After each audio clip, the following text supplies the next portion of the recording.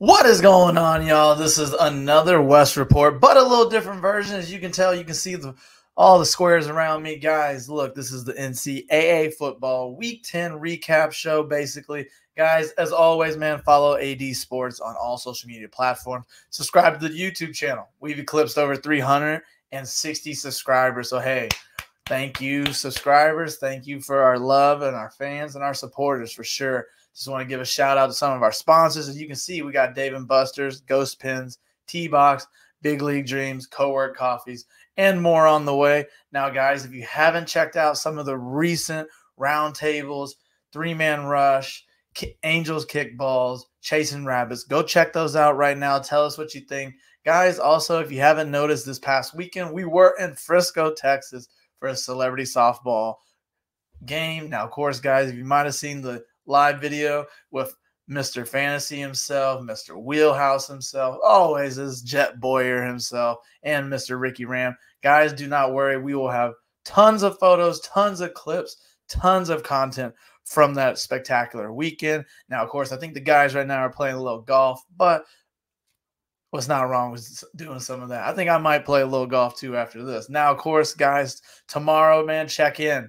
Man, we got the newest roundtable at Dave & Buster's. Be able to check out some of our local guys that are there. Hope you liked the last week's online Halloween version of the roundtable itself. Now, basically getting back into it now, guys. Week 10, college football players. Now, of course, previous week, now I won't even say previous week. This past Tuesday, they released the first top 6 for the playoff rankings for this upcoming CFP. Now, of course, guys, if you haven't seen, of course, Ohio State was ranked number 1. Of course, Georgia was 2, Michigan 3, Florida State 4, Washington 5, Oregon 6.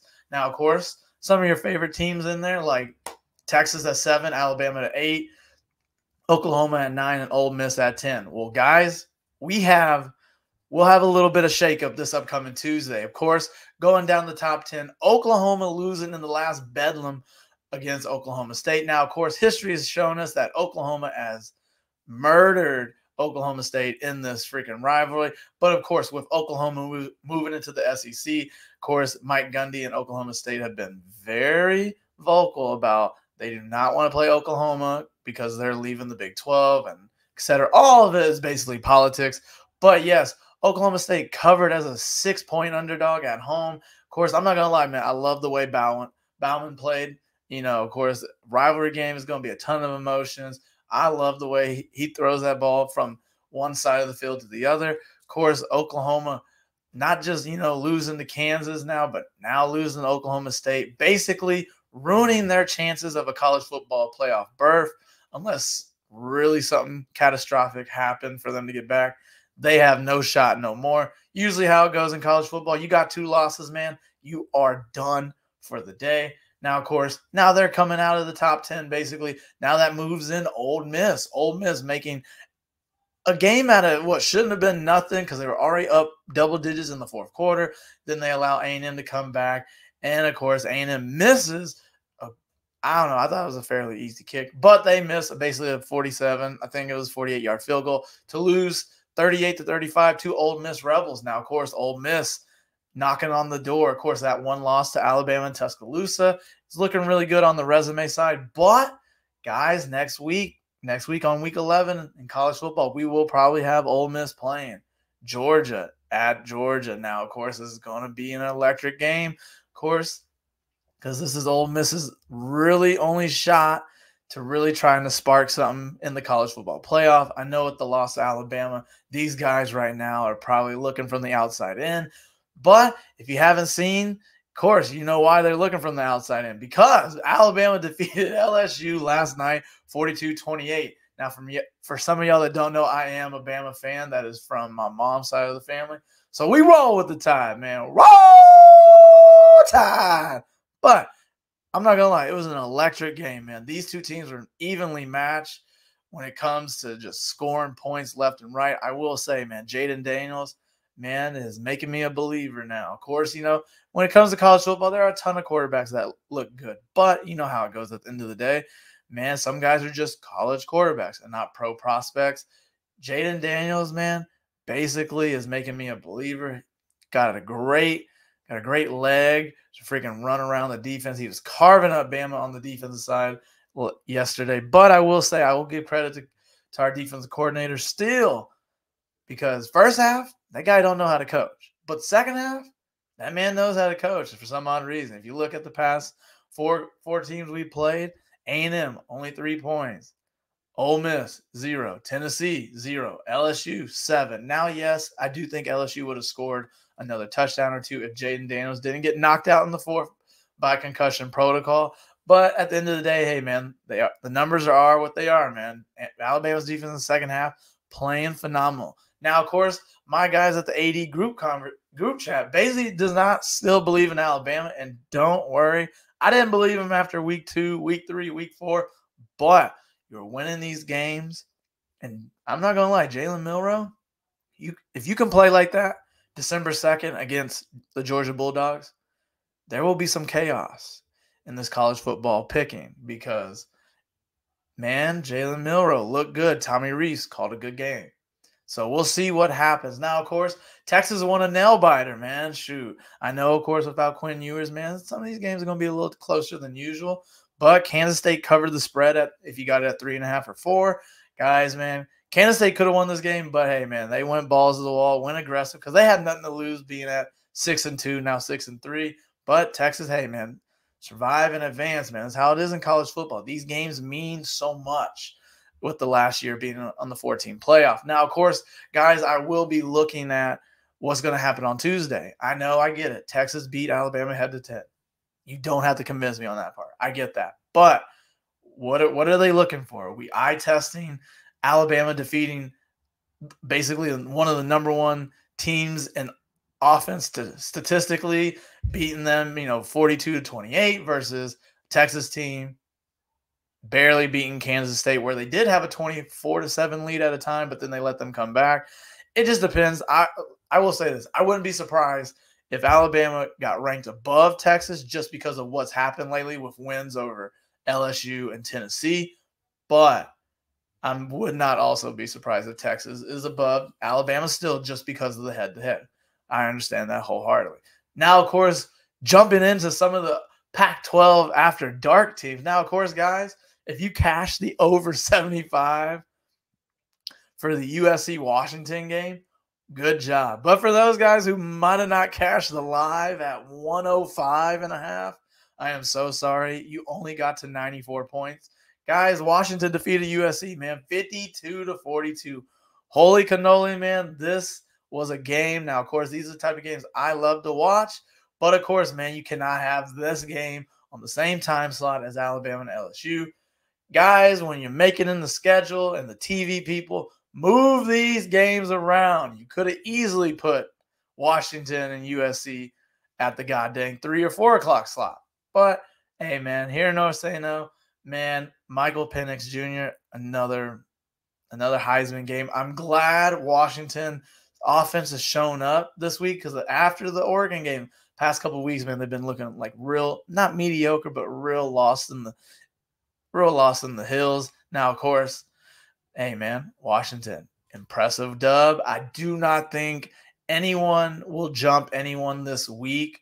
The only people I see maybe jumping is maybe Alabama and Texas switching. But like I said, if Texas and Alabama stay, I think 1 through 8 is staying. 9 will be probably Ole Miss. And then Penn State at number 10. Now, of course, guys, looking at the Georgia game, guys, man, I'm not going to lie. Georgia wins again. Hey, survive and advance. Guys, what I found out that was interesting before that interception that Mr. Cook for the Tigers threw to the DT, guys, man, these two teams were identical, man. Everything from first downs to yardage to points, this and that. This was basically a head-to-head matchup. And, hey, man, it only takes one turnover to switch a game, kind of like the LSU-Alabama game. Jaden Daniels' one interception really just flipped the game over and maybe gave Alabama the dub. Now, of course, I will say, man, Georgia, in my opinion, man, I'm not saying they're not bad. But I'm just saying, man, everyone criticizes Bama for this and that just because they have one loss. But Georgia is not barely beating teams, but they're just playing at the same level as Alabama when it comes to these other teams. We're talking Missouri, Auburn, some of these other games. Now I know, yes, they blew out Florida by so many points. I know they blew out Kentucky by so many points. But guys, even the South Carolina game, for a while, it just these slow starts for Georgia is going to catch up someday or somehow. But we will probably expect Bama versus Georgia December 2nd in Atlanta at the Mercedes-Benz Stadium for the SEC title game. Now going on to the Big Ten. Guys, look, Ohio State, yes, I totally believe they were the number one team just off of the wins against Notre Dame and Penn State as a resume. But guys, these boys cannot play on the road. Now, yes, they did win by 19 against Rutgers, but it was 9-7 at halftime. Rutgers was winning. Whoever cashed the plus 450 odds for Rutgers to be winning after the first half, man, congrats to you. But it just seems like two different teams, one on the road, one on home. Now, of course, when I judge teams, man, you have to be able to play well on the road. I get it. Some of the games will be difficult, but you've got to find a way to play better on the road. Of course, sign stealing Michigan. Hey, man, they win 41-13. I don't know how many signs they might have stole from Purdue this week, but hey, Michigan still keeps winning. My thoughts on the whole sign stealing thing is pretty insane. I mean, of course, but in today's game of college football, man, if you're out there showing the 4 squares or doing this, all this hoopla in the back, I wouldn't be surprised people are stealing signs. I'm not going to lie. But I will say with Michigan being undefeated, what everyone's hoping for is that Michigan loses ratherly soon because, guys, the NCAA is not going to punish Michigan for sign stealing this year. They will wait till after the season's over and then drop the hammer on them. But, hey, man, Michigan's still winning. Guys, we're almost at the end of November, so you know what that means. The game will be played soon, and we should have 2 undefeated teams with Ohio State and Michigan at the Big House. Now, that will be interesting. Going down, Oregon handling business. Of course, I'm not going to lie. I wouldn't want to play Oregon right now. I know they lost to Washington, but ever since they've lost to Washington, they have been showing you why they should be in the college football playoffs. Going down the list of some other games going around. Look, I'm looking at the top 25. I can talk about a few after that. But, of course, we got Clemson upsetting Notre Dame at a plus 3.5 underdog. Now, of course, for y'all that didn't see the conversation with Dabo and a fan at a radio station, guys, man, that must have lit a fire in not just his butt, but his team's butt. So, yeah, man, Clemson, it's been a rough year, but, hey, man, some of this is going to happen. I mean, not everyone can win every year. I mean, man, Bama lost 2 games last year by basically 2 plays with 2 seconds, and that's just how it happens, man. But with Clemson, they've just been on the worst end of the stick of this with some of the losses. Now, of course, man, going down, Deion Sanders, man. Woo! I'm not going to lie, man. He was very excited, man. First 3 weeks, man, they were showing him all on TV. But damn, after them losses, man, hey, we don't hear nothing from Deion. We don't hear nothing from anyone on FS1 and ESPN, man. So I guess they got off the Colorado Buffalo's penis and finally hopped off that train. But it's okay. I know Colorado will be good probably next year or 2 years from now. Of course, they gotta start recruiting offensive linemen right now because Shadur is getting killed left and right. Now, of course, the offense, has been lacking as of late. But of course, I will say probably Deion might have screwed up with, demoting his OC. But hey, man, when you're struggling, you got to do whatever you can try to whatever it takes, man. I don't blame Deion for trying at least because he knows there's no the upside is that you're going to a bowl game. There's no college football playoff hopes. There's no Pac-12 title hopes. So you're trying to find ways, something that would work. Last night didn't work at all. Of course, hey, man, Tennessee, easy dub against UConn. Utah, easy dub against Arizona State.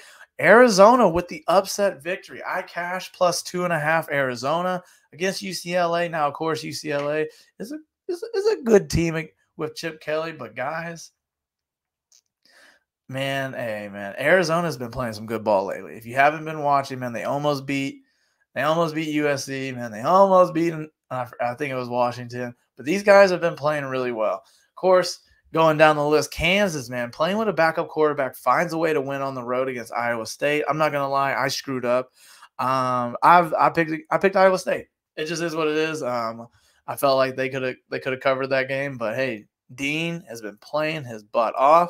Then ending the last top 25, Tulane struggling on the road, but getting a win, man. Hey, surviving advance, man. 13-10 over East Carolina. And finally, undefeated Air Force upset by Army, and the under hit.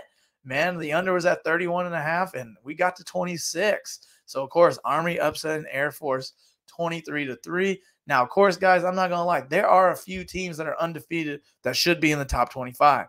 Obviously, James Madison should easily be in the top 25. This is ridiculous how they're not. I know with the transition from FCS to FBF, they are still bowl ineligible for this year. Next year should be something, but they should probably try to fight it because they have a good shot at landing a New Year's Six bowl, unless my alumni, Liberty Flames, woo! Man, they are also undefeated. They need to be also top 25. Now, guys, what am I talking about? I'm not talking top 15. I'm not talking top 12. Guys, I'm literally just talking 25, 24, and 23.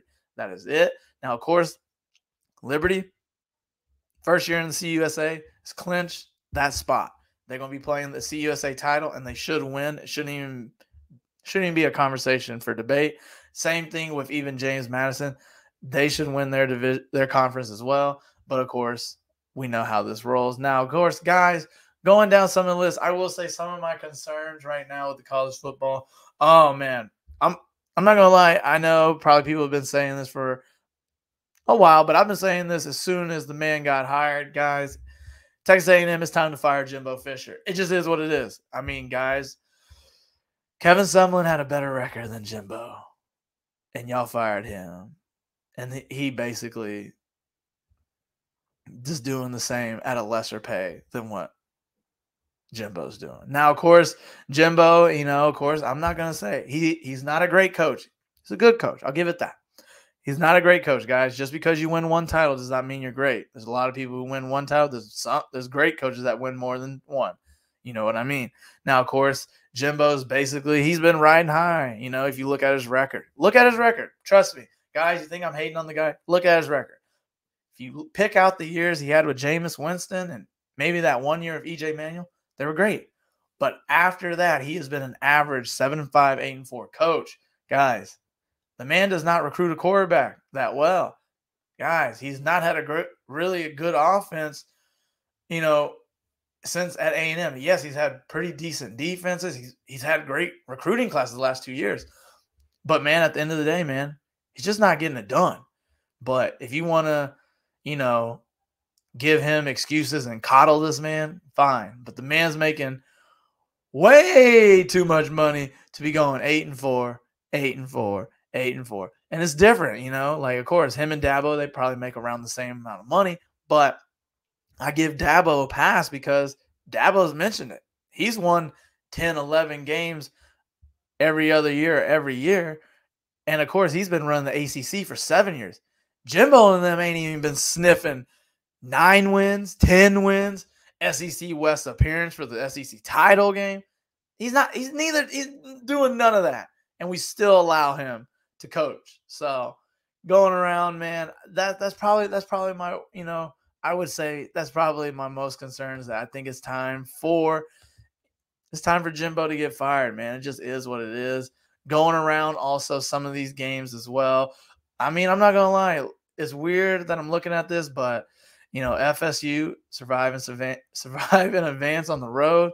They're on the way to, that ACC title game undefeated. I know they got Miami. It's going to be a rivalry game, but with Miami losing to North Carolina, I cash +6 on that. That's Mario Cristobal has got to figure it out as well. Louisville, man, surprisingly, I don't know how they're even ranked 13th at times because sometimes they look god awful and sometimes they find a way to win. And guys, with one loss, man, hey, they got a shot, man. They got a shot to make some noise, which that would probably piss off a lot of people. But coming in from 13, and you got to find a way to jump over some of these powerhouses like Washington, Oregon, Alabama, and Texas.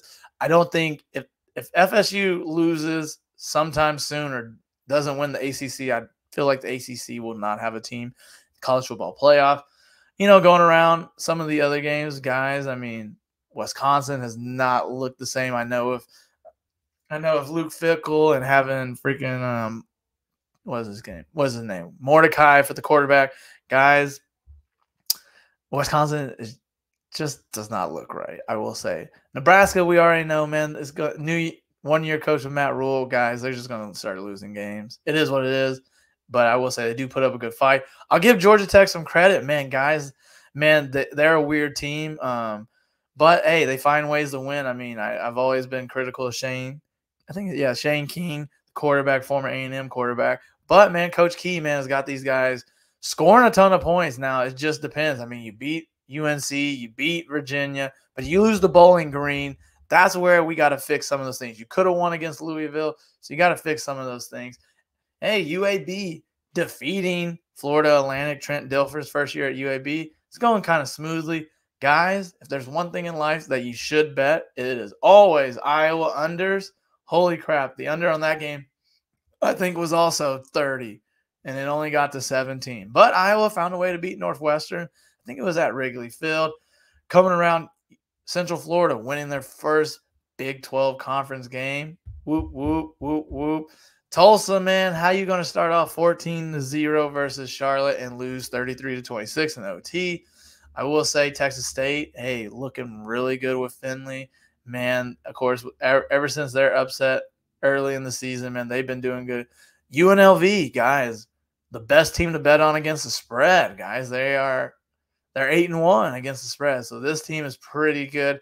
Going around looking at some of the competition, hey, man, SMU finding a way to win against Rice. Hey, but we cash plus 12.5 versus Rice.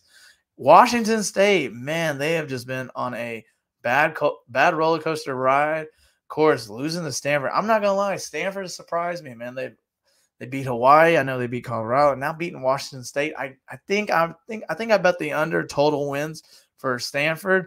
I think they went over by that. So I'll take that L. And hey, Fresno State, keeping the good record alive, man. 1 loss, find a way to beat Boise State. So, of course, we'll see what happens in the Mountain West Conference. But going around in college football, guys, guess what, man? Like I mentioned, man, it's going to be exciting what happens on Tuesday. As I mentioned, hey, I wouldn't be surprised if Bama and Texas flip from 7 to 8. It wouldn't surprise me just because of what's happened lately and what have you done for me lately. Of course, Texas losing to Oklahoma early. Of course, those close rivalry games, we get that. But now if Oklahoma losing back-to-back to teams that, Texas either has beaten. I know they beat the mess out of goddamn Kansas, but I don't think they play Oklahoma State this year. But, hey, Texas, still with a backup quarterback, finding a way to beat a good Kansas State team. So I'll give them credit on that. Going elsewhere around, guys, man, it's going to be exciting.